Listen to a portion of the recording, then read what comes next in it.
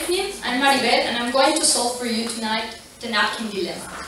I'm pretty sure everybody has wondered once in their lifetime at least which napkin to use, right? So, I'm going to solve this for you. The problem is that there are thousands of different napkin styles in the world. They come with different patterns, as you can see, or plain colors, but all very beautiful. You can even fold them a little bit, give them a really nice shape, and use some extra decoration like the flowers there. Or you can even use this old grand style. Some are made out of cloth, and some of paper. But which one to use, right? Is there a right or a wrong way for this? So to answer this, I will need to back up a little bit to 1984, the year I was born. I was the second little girl in my family, and I was born in Piura. That's in the north coast of Peru. The coast that lacks water. My interest in water came with the years, just because I was living there, and that interest made me travel a bit around the world. I was researching about wastewater treatment and how to reuse it, because I know, there's a lack of water in the world. Up till this point, I always understood water as it's liquid, it's related to life. But it is when I came to Germany that I was reading a newspaper article and I read that 1 almond needs 4 liters of water.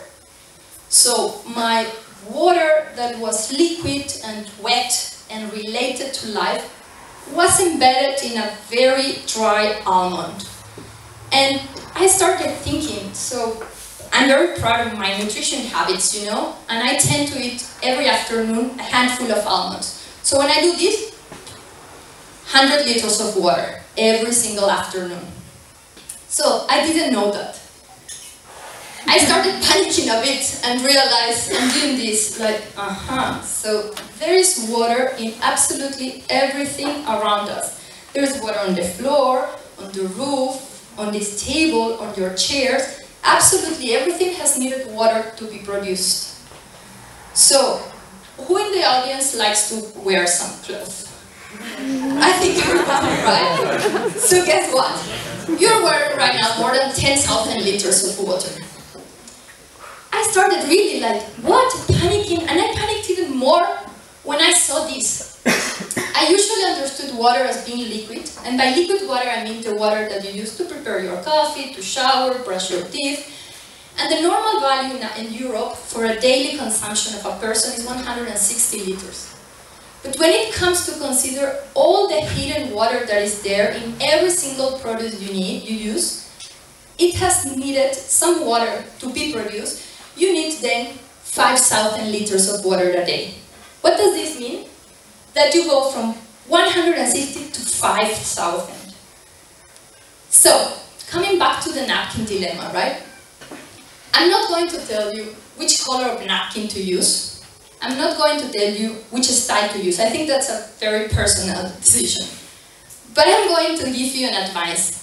An advice that took me 30 years, several countries, and a couple of degrees to understand.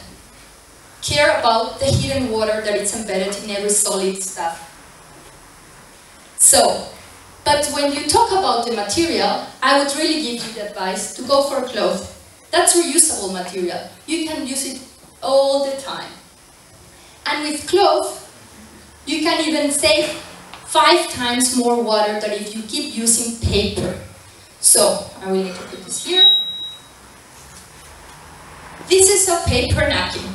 It's a single-use paper napkin. When you do this, and throw it away to the garbage, you are just wasting 10, 20, even more liters of water every time you do this. So, please go reusable, and even better, if you eat a bit with manners and a bit appropriate, you wouldn't need anyone. So, dilemma solved. Thank you very much.